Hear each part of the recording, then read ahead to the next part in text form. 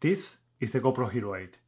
But is it really worth it, the price tag of $399 or 329 euros? Let's check it out.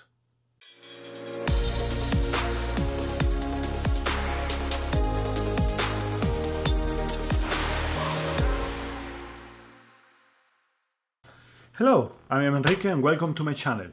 Just for disclosure, I buy the GoPro myself, nobody sent it to me, so I'm going to tell you my honest opinion. The new design of the GoPro Hero 8 is slimmer, and you also don't need to use an external frame or cage to mount all your GoPro accessories to it. This is doable thanks to the two small foldable fingers underneath the frame of the camera. It's a good thing because you don't need to carry this extra frame with you, but also they are a little bit flimsy, so in extreme situations they can get broken and you need to replace them. Another thing that I don't like about the new design, and I don't understand why GoPro did it this way, is that you cannot anymore change the lens cover from the camera. You cannot take it out, you cannot change it, and GoPro doesn't offer a repair service for it. They do offer is a lens and screen tempered glass protection film that you could put on the camera. I don't know if they make this because of getting more sales, a little bit extra accessories for the camera, but I don't find it like a really good move. It has a battery life of around 50 minutes, which is not so great, but maybe you can use it for one day completely. I will still recommend to buy a battery pack or a power bank to have with you. Now, let's talk about the elephant in the room. Hypersmooth 2.0, or what GoPro likes to call the gimbal killer. I believe it's great. I really like it. I use it a lot.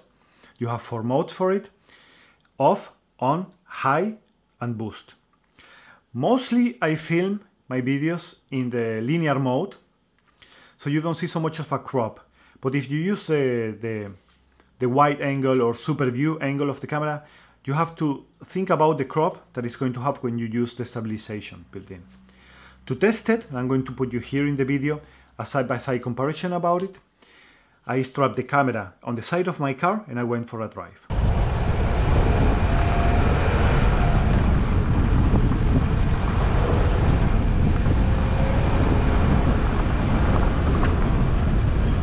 I don't see this as a gimbal killer, but it's a really good addition to have with the camera.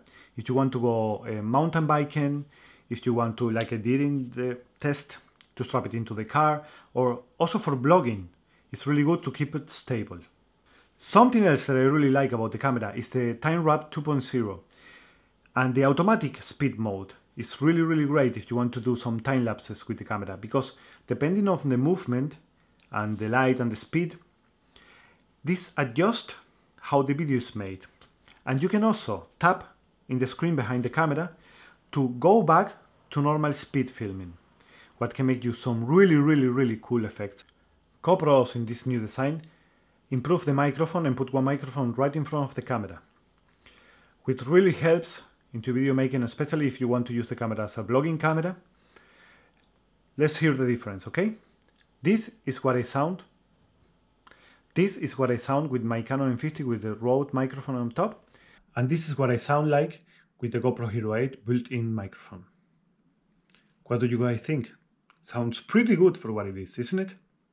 But you want to see what you can do with this camera? Take a look at this.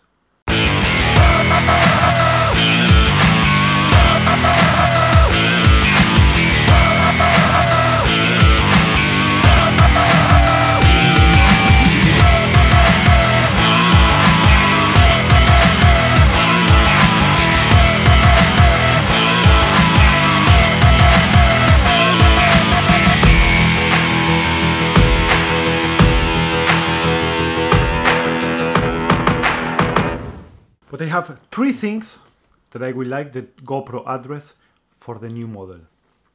Number 1, this one is not so rugged as the other models. I don't know how long, how many impacts this camera is going to take. Number 2, the camera gets really hot after long uses.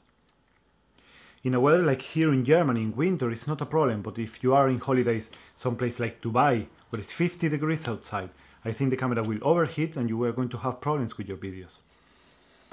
And number 3, that is extremely slow. The navigation through the menus is really slow, sometimes to power it on or to power off is really slow. And in 2020 that we are right now, this is something that I don't find acceptable anymore. Is it worth it to buy? It depends. If you already have the GoPro Hero 7 or 6 and you don't really care about these new features because they're already pretty good cameras, no, don't buy it. If you want to make films and to be your only camera to make films or stuff like this, I will also not recommend it. If you are a filmmaker and you want to have a second camera, yes, buy it, because with the size and all the functions that this have, it will be a really good addition for you. If you are a blogger, yes, you can really good blog with this camera. So in fact, I'm going to make a whole video about how you can blog with the GoPro Hero 8 Black and the setup that I used to blog. And if you only want one camera to go on holidays with the family, to have fun with your friends, to shot all these action scenes with your bike, somewhere in the water because it's waterproof, anywhere, yeah, it is. I hope you enjoyed the review of the GoPro Hero 8 Black. Thank you very much for watching, and thank you to my sponsor, me, because I pay for the camera. But anyway, if you work by GoPro and you want to send me a check, you can contact me. But with all seriousness, click the like button if you liked the video, and please subscribe to the channel. This will really help me grow and bring you guys more videos like this one. Thanks for watching again, and bye bye.